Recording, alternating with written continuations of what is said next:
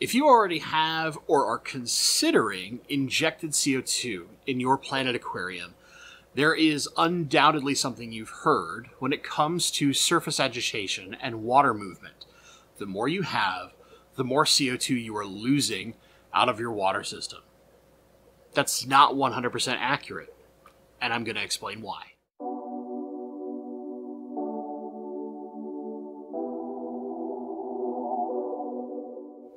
Hello everyone, this is Bentley, and today we're going to do a short but kind of fun science-y lesson about gas exchange in our aquariums. Now, I want to get some caveats out of the way. We are not going to go super science-y. I will leave that to actual scientists, folks like Jason from Primetime Aquatics, who has a number of really cool science-oriented lessons to teach us aquarists, us not scientific dum-dums, how to understand the actual science that's happening much better. But what I am going to do is give a brief understanding at a kind of high level what is going on with gas exchange and why it's not as negative as a lot of people like to make it out to be. Context, because I get lots of questions surrounding this. Context is this: a majority of our plants in the aquarium hobby, like the ones behind me here, are grown immersed in nature, which means that they are not 100% submerged. Typically, only the root systems are submerged. They're growing out of water, or there's some other kind of emergent growth that is occurring, which means they are exposed to atmospheric CO2. So they get significantly higher concentrations of CO2 that are up here in the atmosphere, like the air we breathe, than we can put into a water system. Why does that matter? Well, injecting CO2 came around in order to help increase those levels of CO2 in water to get much more lush growth, to make some plants that just can't exist without CO2 able to exist 100% submerged the entire time in our aquariums, to make things pretty, plain and simple, to do things that we could not previously do. Then we get into this concept that tells us that the more water movement we have, especially that surface agitation, this is creating more and more gas exchange. And because we're injecting CO2, we're pushing more CO2 into the water than can naturally be there. When this gas exchange occurs, we are losing CO2. That is partially correct. We're not losing as much as a lot of folks like to make it out to be. And I'm not going to call out names or something like that. It's just kind of a common occurrence. So let me explain how this works. There's a couple of scientific things that we need to know. One is called Henry's Law. You don't need to know the exact, you don't need to know the formulas, but the basics of Henry's Law are this. The solubility of any given gas is determined by pressure. Okay? So depending on how much atmospheric pressure is present, and depending on the constant, which is the solubility rate of the gas, or the pressure, so we have pressure and solubility, we can determine how much gas can be put into a liquid. And it's roughly like this.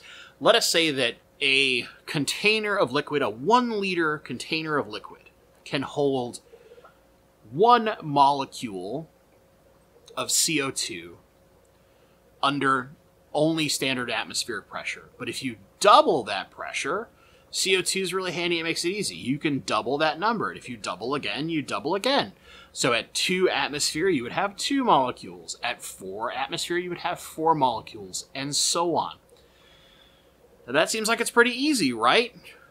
But it also works in reverse. So something like when you open a bottle of soda, for example, all those bubbles that are coming out, that is CO2 escaping the liquid. And the same thing does happen in our aquarium. Yes, the CO2 we're injecting into the liquid does, as it is exposed to the atmosphere, because it's not under significant pressure, will escape the liquid. However, because the gas exchange is occurring because of water movement, we are also introducing other CO2 from the atmosphere around us into the liquid, the water in our aquarium. Now, this is covered in some parts in a combination of Henry's Law and Dalton's Law.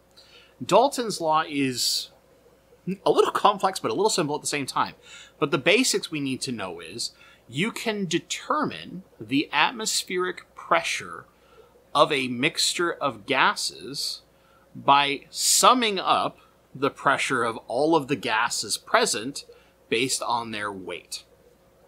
That sounds complex, right? But basically what it says is if the air we breathe, right, is currently at 1 atmospheric pressure, which make it simple, and the air is 75% nitrogen, then we would have 0.75 atmospheres of nitrogen gas pressure. Does that make sense? So we can basically find the pressure of each individual gas as they are present in the atmosphere. And if we do some really complex math, we can figure out how much CO2 from the atmosphere, which roughly sits at about 400 parts per million in most parts of the world right now, is being introduced into the water with that gas exchange and surface agitation. So despite the fact that we are losing some CO2, we are still introducing CO2 at the same time. That's interesting, right? There's one extra part here, and that is carbonic acid. Acid. How does acid show up?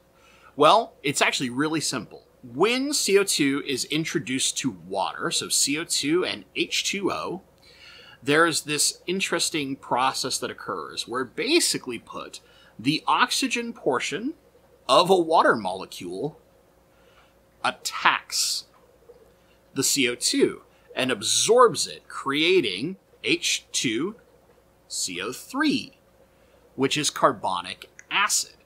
Now, carbonic acid, when it's in water, very quickly decomposes into carbon dioxide gas and water again. But it is a reaction that occurs that we need to pay attention to.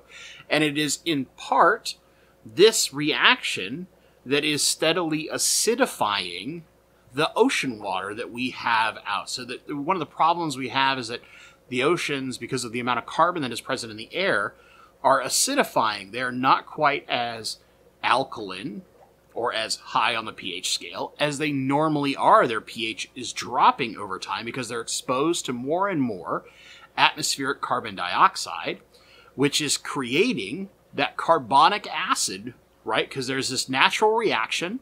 It's called anhydrous. This is the one term I don't remember, but we don't need to know the actual term. Comments will probably help me out.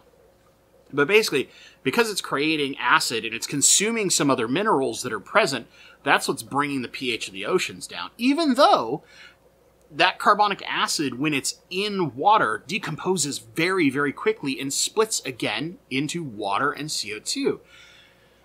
But because of the extra minerals that are naturally present that harden that water, that increase that pH and make it more alkaline in the ocean, that carbonic acid is present and as a part of its decomposition is consuming some of those minerals before it splits back into safe CO2 and water. Again, this goes back to our, if you open a bottle of soda, now that it is exposed to the atmosphere, the carbonic acid that is inside that liquid that keeps the CO2 and the water combined into a single molecule quickly begins to decompose, and that's why we see all those lovely little CO2 bubbles in something like our sparkling waters, our sodas, all those kinds of things.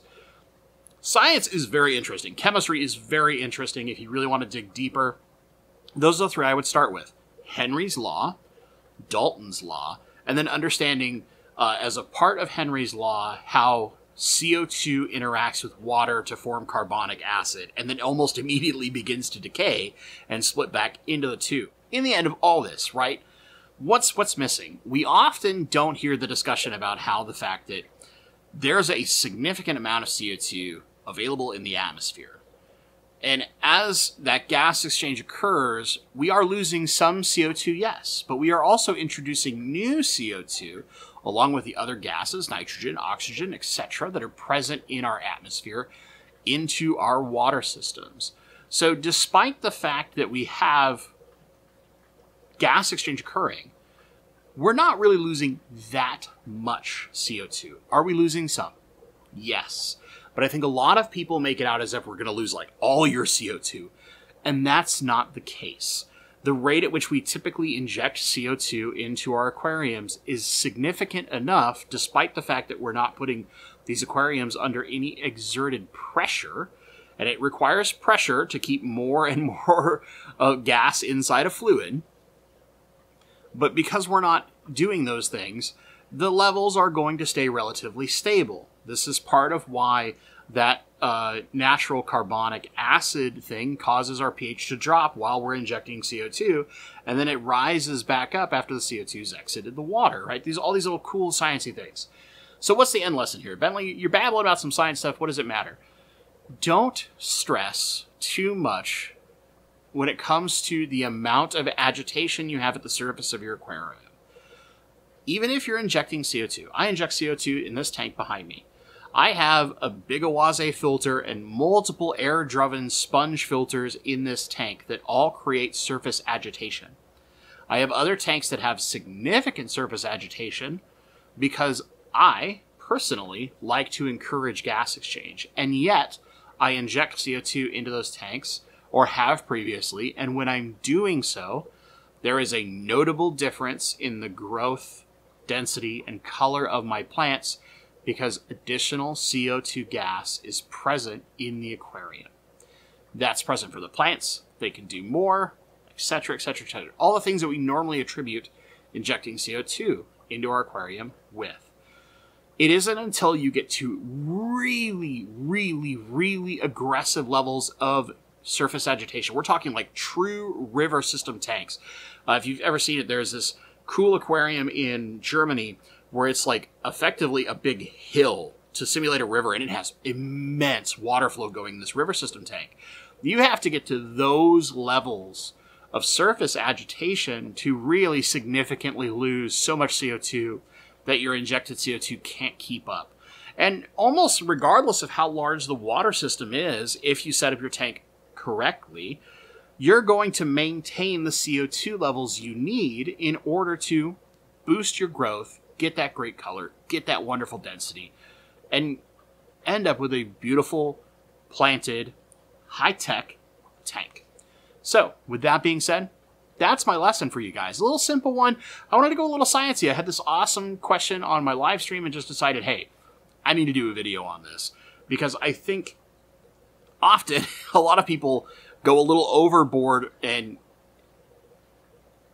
embellish on how much CO2 gas is lost because of exchange, and encourage some things that could actually lead to more dangerous scenarios for your fish, which is to say, if something goes wrong, you have a regulator that has an issue and it starts gassing off your entire tank really quickly. The difference between that very almost no surface agitation that a lot of people will preach and having good surface agitation could be the difference between whether or not your fish survive should something really horrible go wrong with your CO2 system. And the loss of CO2 that's going to occur is not so significant that the plants are going to lose all the effective CO2. The CO2 is going to be in your water. You're going to see its effect. It just might not be as concentrated as it possibly could be. But the higher that concentration gets, the riskier it is for our fish. So if you're trying to keep a nice balance, agitate that water surface, and you'll do just fine. That's it, guys. That's all I have for you today. If you enjoy little, like, pseudo-science lessons like this, I know it's not super sciencey. If you really want to do that, totally check out Jason over at Primetime Aquatics. He's got some fantastic content that digs into some of the science. He's an actual science teacher. He knows his stuff.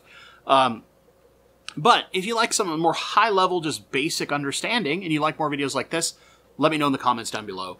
Give me a little like, all the usual YouTuber things. Tickle the YouTube algorithm. Let Papa YouTube know, hey, I like this stuff. I like this guy.